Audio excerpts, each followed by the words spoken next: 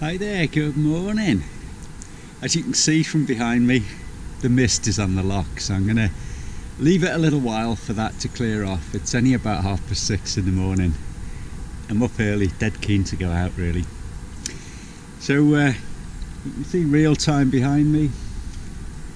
Another little boat here, Kingfisher. That's a Aaron 16, nice little boat. So whilst we're waiting for this mist to clear off, I thought I'd just show you around the boatyard and tell you a bit about Loch Awe Boats and show you the facilities. It's really quite good. It's one of my favourites. It's probably my favourite because it was the very first time I launched real time. This is where I came to start off with, so yeah, fond memories. This is where it all began. This is how it all started. Okay, so I'm going to take you over to the main office, show you what goes on there, and show you a couple of the slipways and pontoons and things. And I think maybe we'll have a quick walk around the boats. I'll show you a few boats that I quite like. Yeah, that's the thing to do. Okay.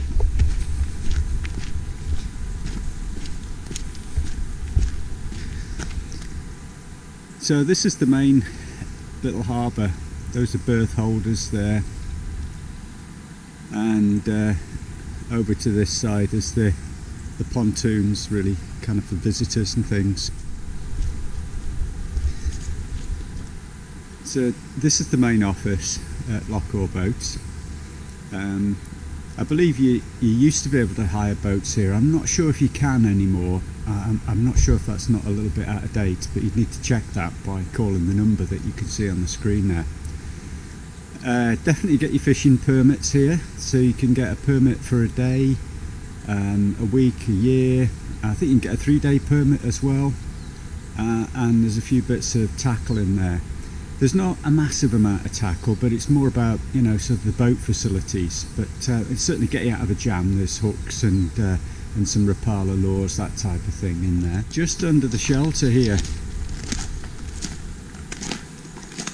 you can see I got my camping stove on the table. I've just been making a brew, making my coffee ready for going out on the boat. This is the main office in here. This next door along here, there's a drying room, and there's also a freezer in there, so if you've got dead bait that's frozen, you can keep that frozen in there. And we won't film in there, but that's the loos as well. So it's quite a nice communal area. Plenty of tables and chairs under the cover here for sitting around and having a chat and a blether in the morning. When I first arrived on Sunday morning, the owners here were doing, they were cooking up some bacon baps for the boaters and the fishermen. So they were having bacon sarnies here. Loch Awe Boats is actually run by a really nice couple, Janet and Cliff. They're super helpful, super friendly. If you've got any questions, they'll certainly put you right. So do give that number a ring if you need to talk to them. And there's an email as well on their website, I think. So well worth checking out. It's one of the few places on Loch Awe that you can actually come down as a kind of visitor and launch your boat. There are other little places, but they tend to be attached to holiday accommodation and things like that. But this is by far the best facility. Right, I'm going to take you over and show you the slipway and talk you through that. Okay, so yeah, no launching without permission. You need to go to the office and you need to go through all the terms and conditions and have a look at the disclaimers and sign up the form. So you need to do all of that before you actually launch, and obviously pay your fee. It's really economic at the moment. 2023 is £15 for a launch and recovery, but you do it yourself. So here's the slipway. It's a nice wide concrete slipway. and it's a good angle. It's good for your two-wheel drive car. There's a sort of metal sheet just here in front of us. It just sort of goes down. There is a little step at the end of it. When the water's at this height, you don't honestly need to back over that step, and it's not big. My little 8-inch trailer wheels cope with it. Once you've launched your boat, you can just pull it round to one of the pontoons here, just tie it up against the pontoon whilst you get yourself loaded up. So that's the slipway. Difficult lighting conditions for filming here today because as I say, it is quite early in the morning. The sun's only just coming up, but I thought I'd do this quick little video prior to going out on the boat. There's plenty of room for parking up. You know, it's a good area this. That's my black car over there. You've got a good area here for turning round with your trailer and everything. Obviously the berth holders keep their trailers in their own berth area. This is me just underneath the tree. Cliff said, "Oh, put your trailer under the tree," so just park it there out the way. As long as you're out the way, I think everything's fine. You can really put it where you want, I suppose, but take some guidance on that anyway. There is a field up at the back where berth holders can camp, and I've seen some camper vans and motorhomes there.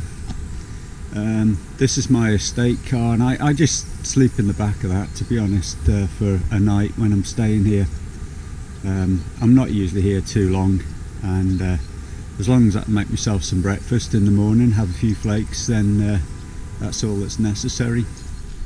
So for all the up-to-date prices, rather than me just telling you the prices now, apart from £15 for launch and recovery, you're probably best just getting in contact and talking to them about what you want to do, how long you want to stay, how many people there are, what your boat is, and all that sort of stuff. And Janet and Cliff will sort you out. It'll be absolutely fine.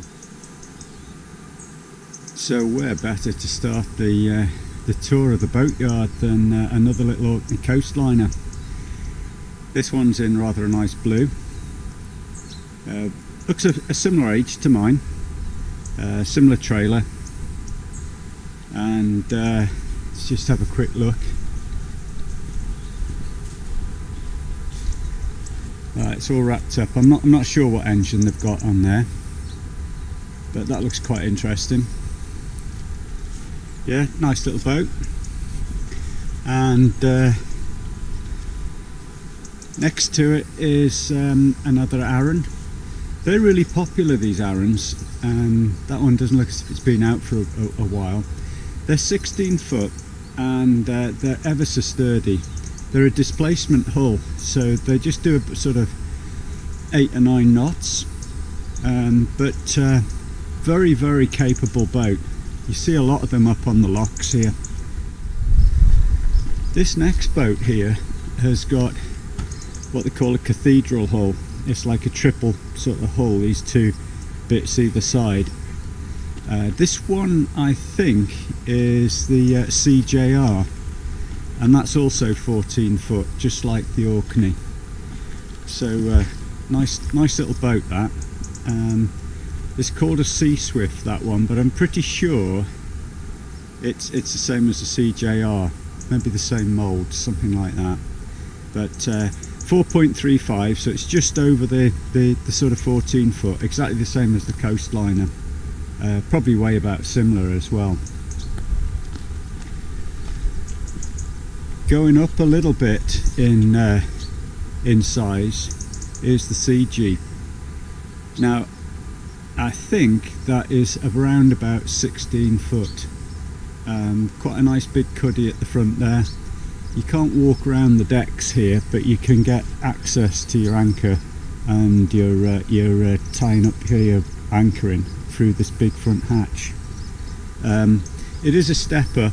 It's going to be a much heavier boat than the Orkney and the CJR, but a nice boat all the same. Nice boat. Now you'll see quite a lot of these around. This is an Orkney This one's an Orkney Longliner 2, I think. Yeah, an Orkney 2, Longliner 2. So again, 16 foot, a little bit bigger than my boat. Okay, so yeah, really nice 16 footer on a relatively new trailer, that one. I would imagine that's a good bit newer than my boat. I like the way the Orkney now are doing the windows, where they're actually sort of bolted through here. So they just sort of have a seal and bolted through. I think that's better than the rubber seals that I've got. I think if I have to change my windows in the future, I'd do something like that. Nice A-frame across the top as well. I'd like something like that, but I'd be restricted height-wise to get that into my garage, so I think that's a no-no for me. Next door to it is a Warrior, 165, that one, so that's over 16 foot. Again, much bigger, much heavier boat. So yeah, that probably requires a brake trailer. In fact, it is. It's on a brake trailer. So quite a bigger boat. Little speedboat there. Sea Hunter. She's another Orkney Longliner, a 16 footer. Similar sort of thing. On a big four-wheel trailer, that. I don't think that's the actual trailer for it, but again, over on this side, you know, we've got yet another Orkney. This one's the 520, so that's a good sized little boat, that one. Again, bigger boat, bigger to handle, but really nice. Don't know what engine they've got in the back of that one. We'll have a look in a minute. Another one of the CJRs. Got a nice big cabin. You could get a couple of berths in the front of that, and good weatherproof canopy on it.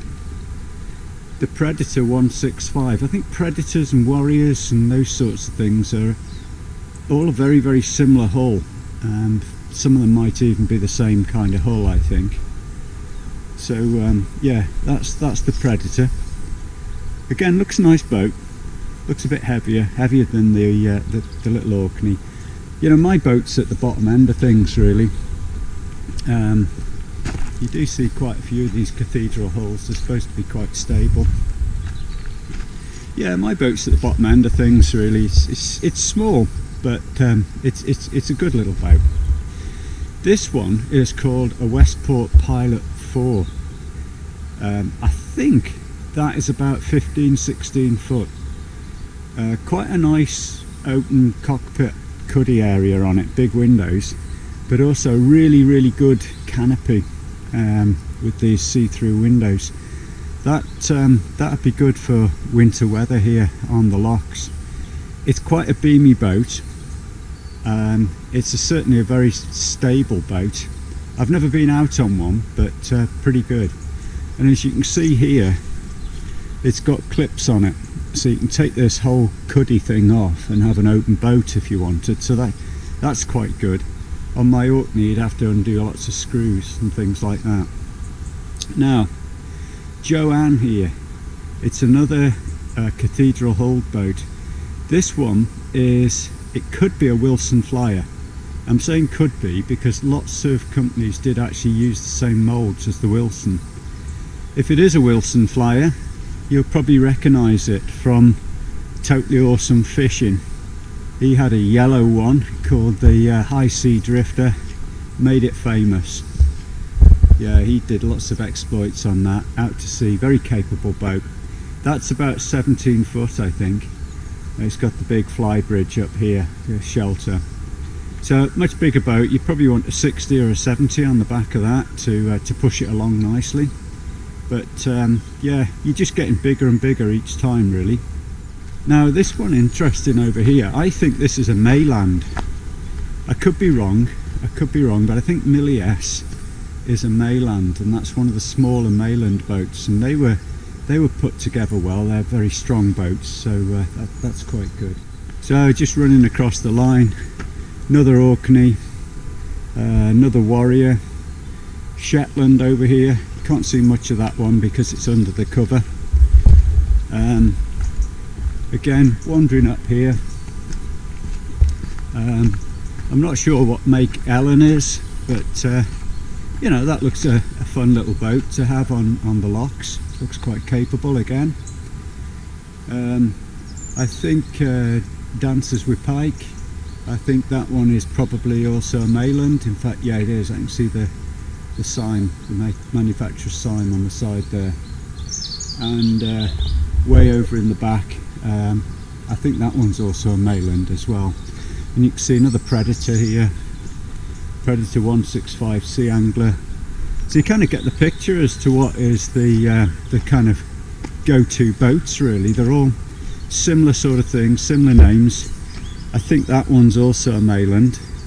Quite nice with the fixed sort of windshield, I suppose, up there. Looks a very sort of deep boat in the gunnels here. Plenty of freeboard. I don't think you'd fall off the side of that. But that one will be a displacement hull, probably 6, 7, 8 knots flat out, maybe with a 9 horsepower. Rather nice trailer there. Loch Hunter 2. Again, that's a longliner, Orkney longliner 16. That's got an 8 horsepower Yamaha on the back, because again that's a displacement hull. But nice big bows. Boat like that, chug along all day. Won't use a lot of fuel with something like that. So all nicely done. Catch and release. Ferox boat, I'm sure. Bigger boat here. I'm not sure. It could be a mainland. I'm pretty sure I've spoken to the gentleman that owns that. Really nice guy. He keeps it up here during the summer season, and then takes it back home at the end of the year. And over there, another Orkney. Yeah, and so it goes on. So you get the feel for the type of boats that are out here. There's another setup over here, plenty of camper vans. Hadn't realised they were there. I need to keep my voice down.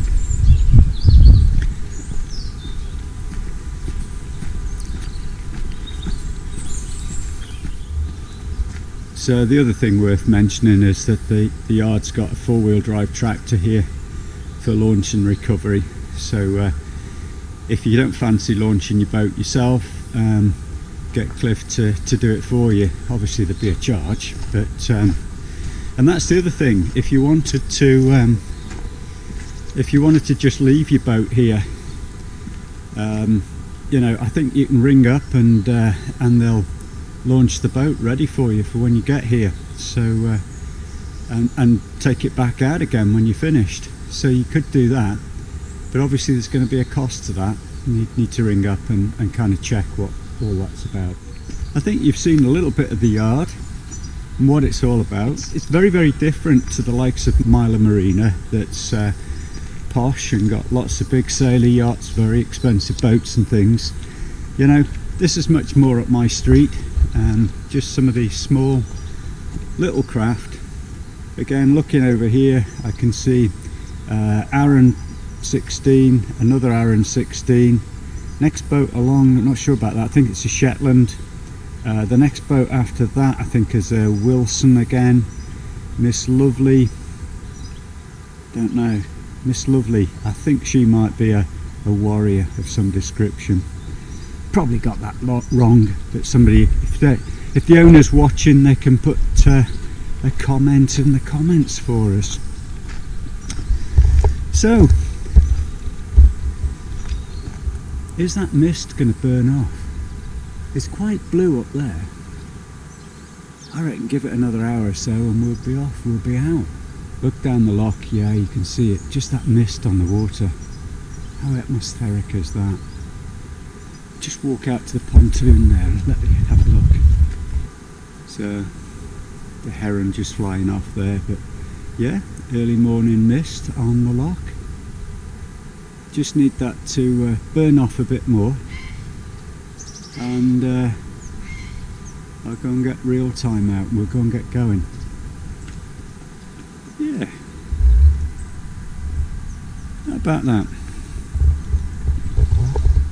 So with it having the CCTV on it, it is very secure. There's a locked gate, and if you're a berth holder you get a key fob for it, so you can open the gate and get entry. Otherwise you have to press the buttons and explain who you are. So yeah, the owners are watching, seeing what's going on all the time, so it feels quite safe to leave your boat. I've left all the stuff on real time last night. Yeah, the fish finder's on it, the little outboards on the back, everything. So I hope you've enjoyed that. I hope you enjoyed that little walk around the yard, and just in the time that I've been filming, you know, all of the mist has started to lift. So yeah, honestly, give it another half hour and I'll be ready to go out and we do some fishing. Boat here, Good old doggy. is a pro angler, and she hasn't got a name written on the side, but she's called All the Gear and No Idea. But I honestly don't believe the guy. I reckon he knows what he's up to. Let's just have a quick look how the professionals set up their boats. Hiya, how you doing? So we got a lovely Suzuki 80 on the back. We've got the various rod holders here. I do like this mount across the back here with the rod holders and stuff on. But plenty of room in here. So much bigger than at the little Orkney. But obviously a big step up and everything. And terrific, got all the stuff in here. The Garmin fish finder come navigator. Beautifully set up is this boat. Yeah, that's how the professionals do it. So this one's up here for about 3 weeks, and I'm pretty sure it's going to be getting some good ferox. So yeah, thank you very much for letting me have a quick look at your boat, mate. And yeah, it'll feature on YouTube. You're famous. Hope you enjoyed the tour around Loch Awe Boats. Thanks for joining me. See you in the next video.